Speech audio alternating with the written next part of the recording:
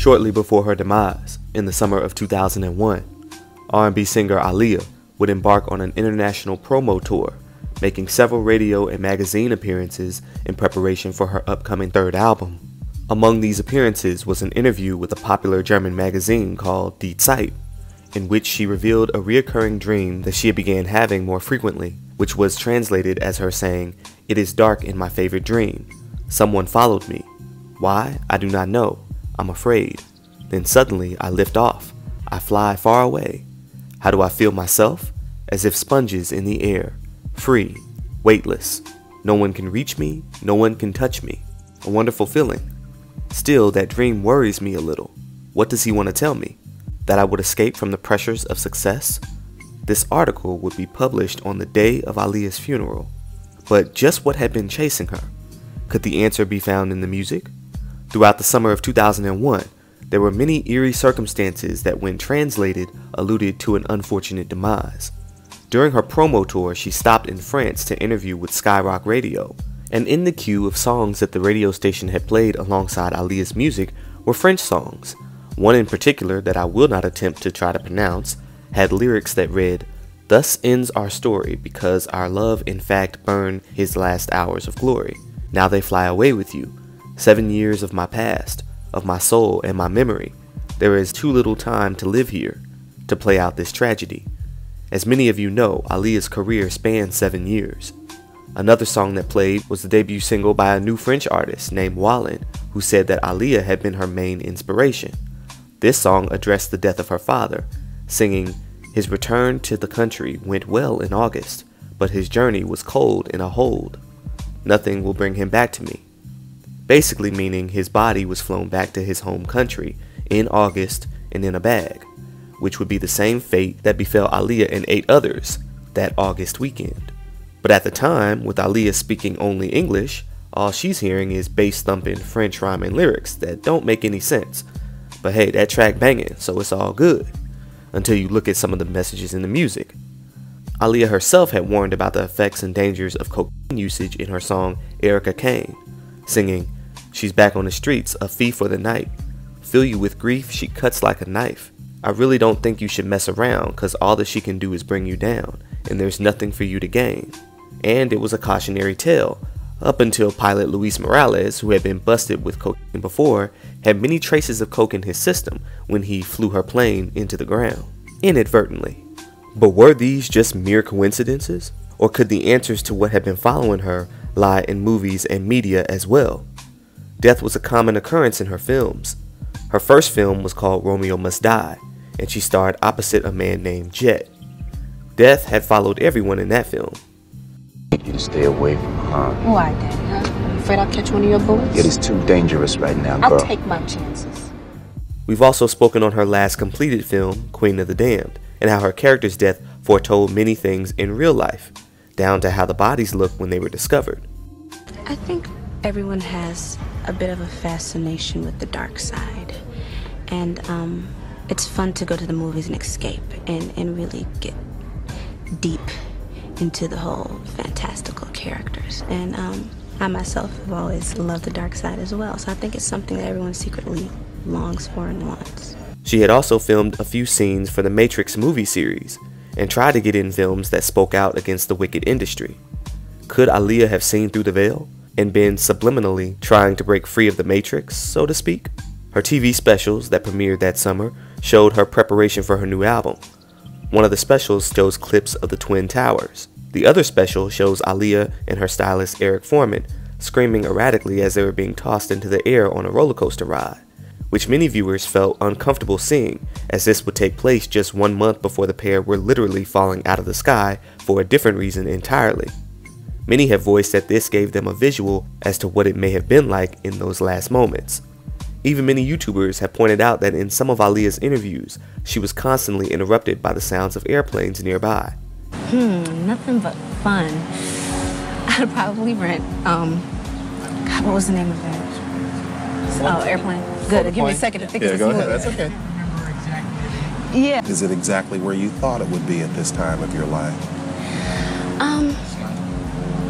Another plane. You can think on that one. Could the answer be found in other synchronicities, like numbers? Aaliyah was 22 at the time of her demise. Her film Queen of the Damned would be released on 2/22/2002. And when you look at the boat that was to transport Aaliyah and her crew back to the airport to fly the plane, hold up, wait a minute, it's a 22. I mean, hell, even without traffic, Aaliyah's apartment in Central Park West was just 22 minutes from the Twin Towers, which were destroyed by airplanes just 2 weeks after her death. I mean, even down to the labels, how at one point she was signed to Atlantic Records, and how it was Atlantic Flight Group who handled the transportation of cargo for her last video shoot. How at the time her parent company, Virgin Records, and Virgin Airlines are part of the same conglomerate, but somehow Virgin couldn't square away Aaliyah and the others with a decent enough flight. Instead, Black Round Associates would enlist Black Hawk, a shady company not licensed to fly to the Bahamas to pick up their biggest artist and primary asset. Don't get me started, y'all. Don't let me get started. But one thing that we know for sure is that people close to Aaliyah said that she had a fear of small planes. And she always had a very serious fear of planes in general. So she had to overcome a fear to get on that plane on the way there.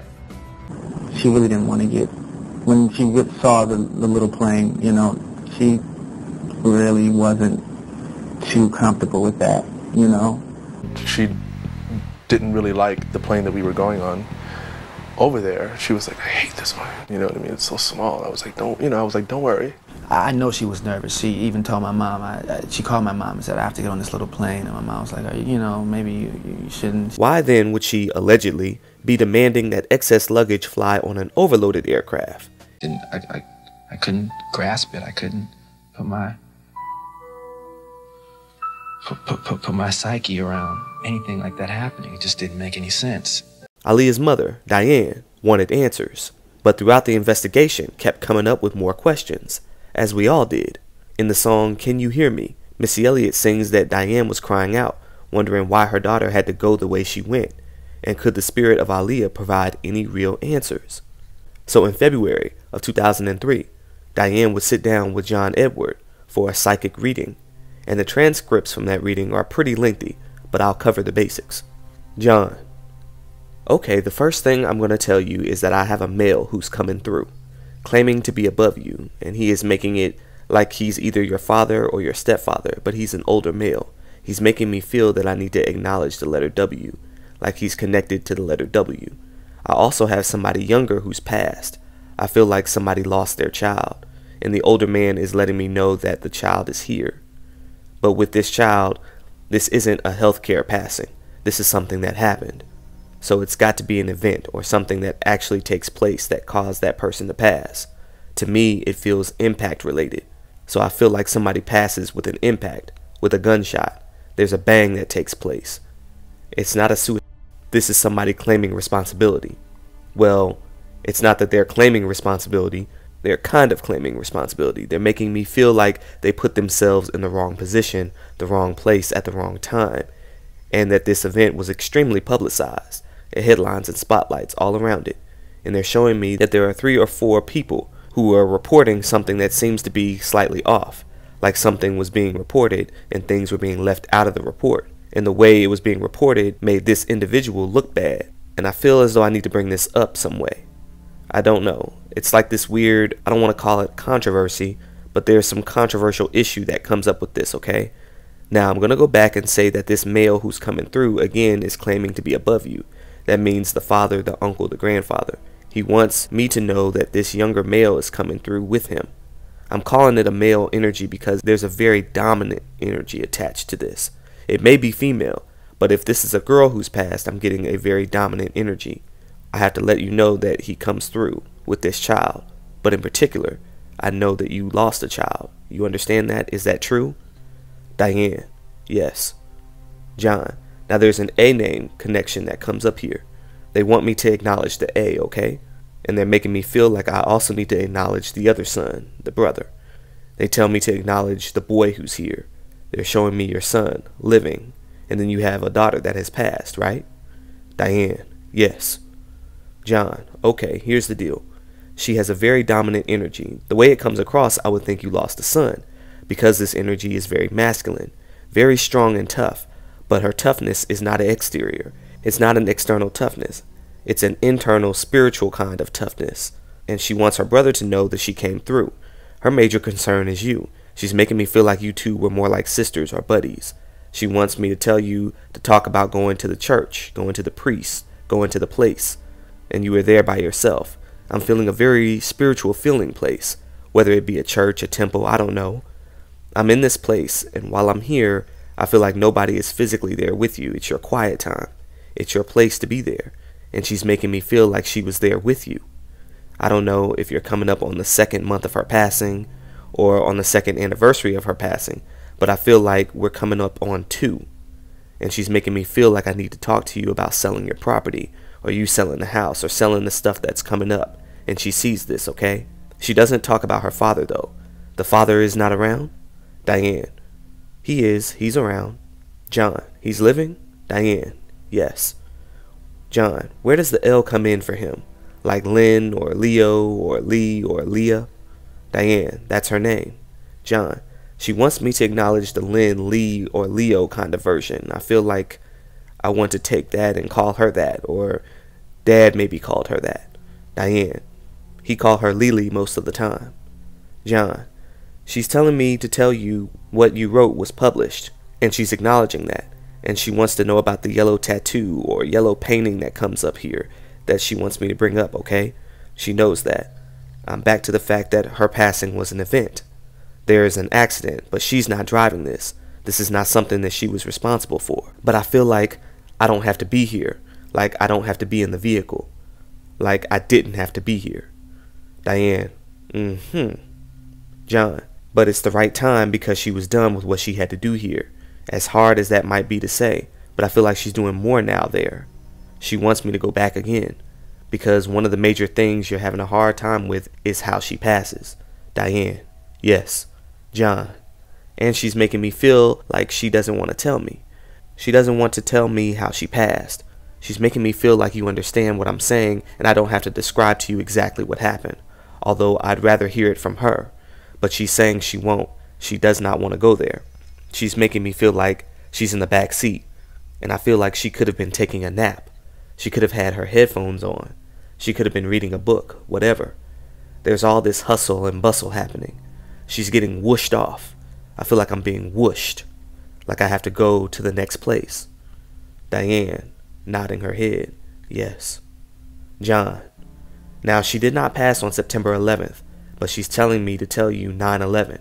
She's showing me 9/11. There's something about 9/11 connected to her in some way, or to your family, or to her. But it's like some of the families that I dealt with that are 9/11 related, they didn't have the ability to physically memorialize the person. You were able to do that in some respects, but there are things of hers that were not reclaimed, were missing, were things that you didn't get back. Diane. Yes. John. Now I feel very, very clearly that you walk around acknowledging her. You know there's something else. Your belief, your faith, and your spirituality are very much intact. What you're not honoring, and I'm sorry to put you on the spot because I don't really know you, but what you're not honoring is your own grief. And one of the things that I have to tell you is that I believe the only way to get back to the love that you have, the unconditional love as a parent for this child, is to honor that grief. Because grief is on the other side of love. When you take away the physical person, the object you direct that love toward, you don't know where to put that love. You don't know where it goes. But she's still here. She's still connected here.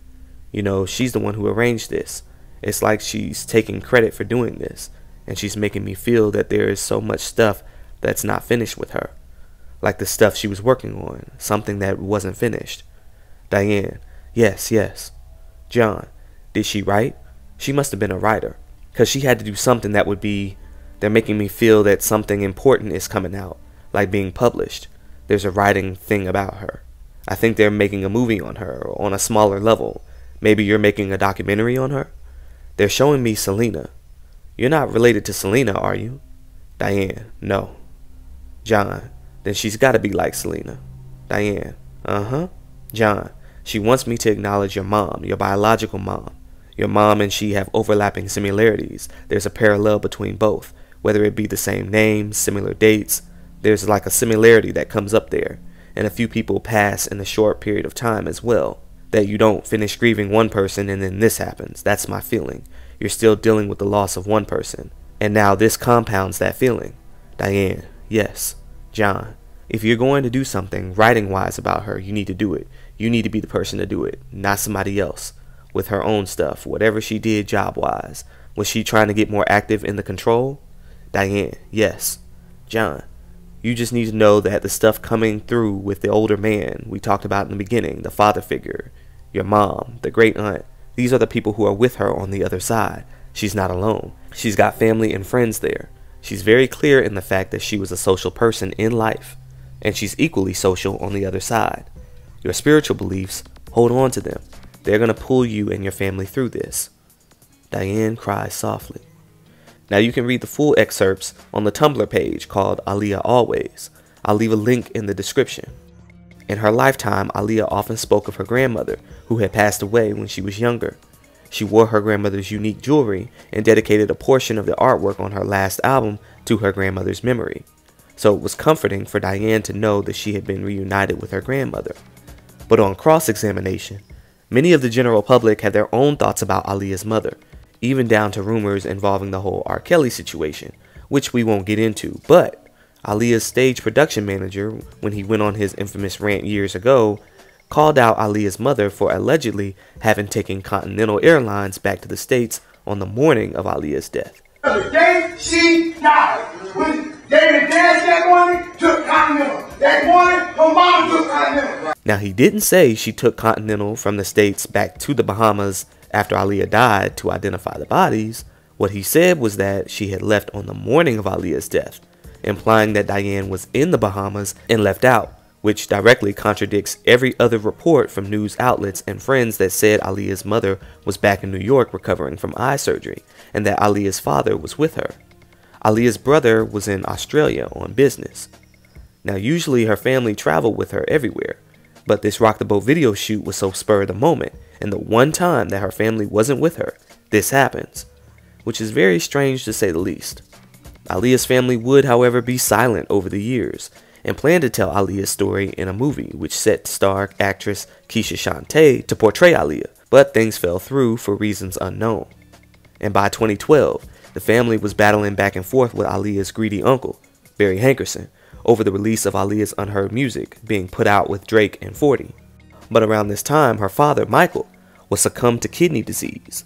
He was of Jamaican heritage and was 61 years old at the time of his demise. Aaliyah had donated to many cancer-related charities in her lifetime. One of them was the National Kidney Foundation, and the Aaliyah Memorial Fund to this day helps raise money for that foundation. Her father would be buried in Ferncliff Mausoleum in New York, and his grave sits right above his daughter's grave. Man, rest in peace to them both. Little else is known about her father, but something I did want to touch on was Aaliyah's fascination with returning to her home, which she felt was in Egypt. In that same Die Zeit German magazine, Aaliyah said, "In my dream, I am in Egypt, the land of my dreams. The culture, the pyramids, that fascinates me. Yes, I'm sure I used to be an Egyptian in a past life. That's the only way I can explain my fascination. This country hit me at once under its spell, although I knew only from the pictures. When I was little, my mother showed me holiday photos of friends. I saw pyramids, gods, masks, people, strange ceremonies. I plunged into another world, and to explore this world is my biggest dream. One day I will travel to Egypt. I'll be there, where Cleopatra and the pharaohs lived. My books are my sanctuaries. I read every story about Egyptian kings and queens. Sometimes I look at even just the pictures. I dream that I am standing in front of these imposing structures, or making a film in Egypt. I prefer to play Cleopatra. If there will one day be a remake of the film, I would love to apply for the lead role. The main thing, I could work in Egypt. With the Queen of the Damned, I play an Egyptian queen, Akasha." Aaliyah then said that she wanted her man to be as strong as an Egyptian warrior. She said, "If I find such, I'm gonna marry him. Like all little girls, I've always dreamed of a traditional wedding. I'm a hopeless romantic. I want a man and children, a happy family. And once I've established myself as an actress, I'm gonna take a break, and I want to go to college. What will I study? Of course, Egyptology." Unfortunately for baby girl, none of these things came to fruition, but throughout much of my anguish on discussing her tragic demise, I personally believe that she had fulfilled what she was called to do on this earth, that she had came to spread love to the fans across the world, touching the hearts of everyone she came into contact with. There are countless testimonials from celebrities to the average everyday people who all spoke of her loving, caring, and generous personality whenever they met her. I believe that some people are here to remind us of the beauty of life and that it is so short. So cherish every moment and every memory with those that you love. And Aaliyah had left a lasting impact on the world that still resonates to this day. Here we go. Here we go. All right. This is Aaliyah. You know?